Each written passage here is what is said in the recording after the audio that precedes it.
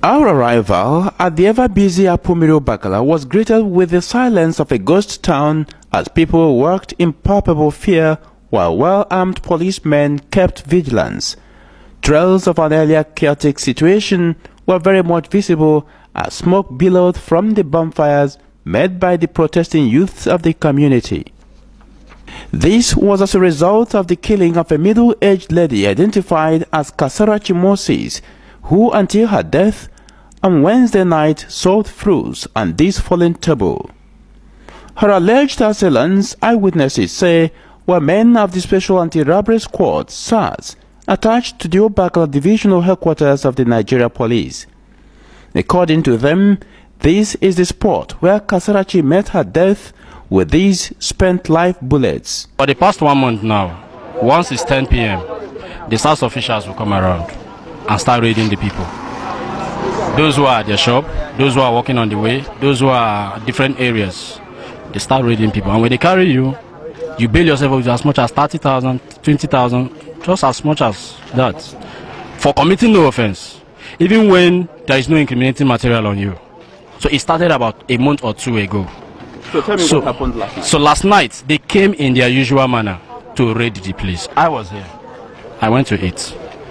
And we had gunshots. So we came out. They parked their bus somewhere there. And they started shooting sporadically. People that were selling fruit were here. Some of them took cover to this place. Some of the shop owners and passers-by, everybody took cover. And we too, we took cover. But we were watching.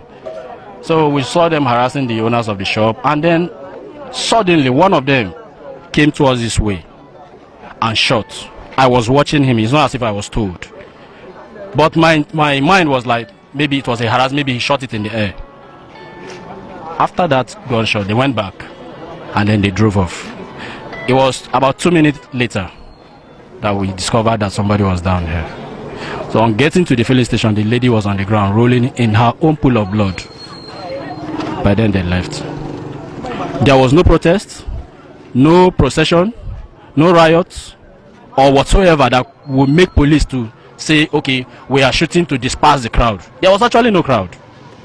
So I don't know why or what will warrant them shooting in that manner. And this is not the first time it's happening here in Ubakala. It was last night. Okada people, they were demonstrating about their men that died. They are about to bury today. So the SARS people came around at this junction here. They start harassing people, shooting gun anyhow, chasing the Okada people. So this particular girl now was selling market right here. So she was about closing. The bullet that the SARS people shot touched her. So we rushed her to the hospital with the SARS people. As we reached at FMC there, they dropped the girl, said that they are coming back to bring money for the treatment. So we didn't see anybody till this morning. And the girl died? Yeah, the girl died. System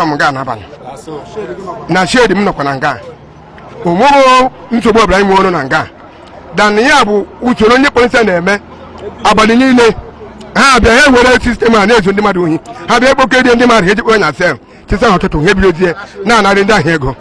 I would like I did Benabal. Because the whole new Branham Gam, no poor. If the situation got on the Batano. Apart from the sad event of Wednesday night, these youths have their own stories to tell. I was coming back from a wakekeeping just around after 10. They stopped me here. They were like, I should enter the sea, and I asked them, what's my offense? The man said I'm coming back very late. I was like, what's the reason why you should arrest me? He said, if I should say anything, like, who beats me? So they cannot beat me. At least I know my rights. I have freedom to walk around. They searched me, they didn't see anything incriminating in me. What they started doing was started beating me. And I fought them. They beat me to the that I had to start taking pills, drugs, for the pains that I had on me. So what I'm saying is that they arrested me, kept me over there.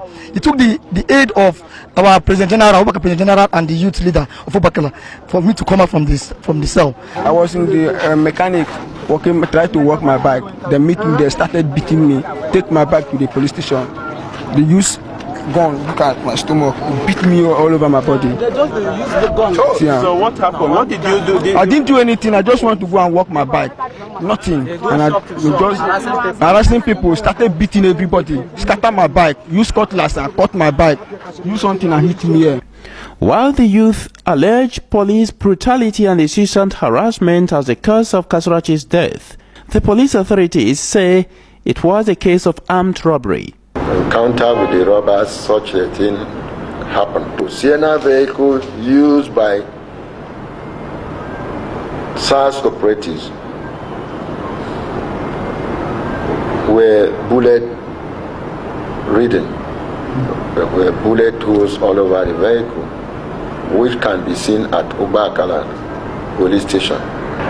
There was no deliberate firing at the victim, but a situation of stray bullet, which is unfortunate, and the entire police command is sad about it. But for the community and parents of the deceased, all they seek is justice for Kasarachi.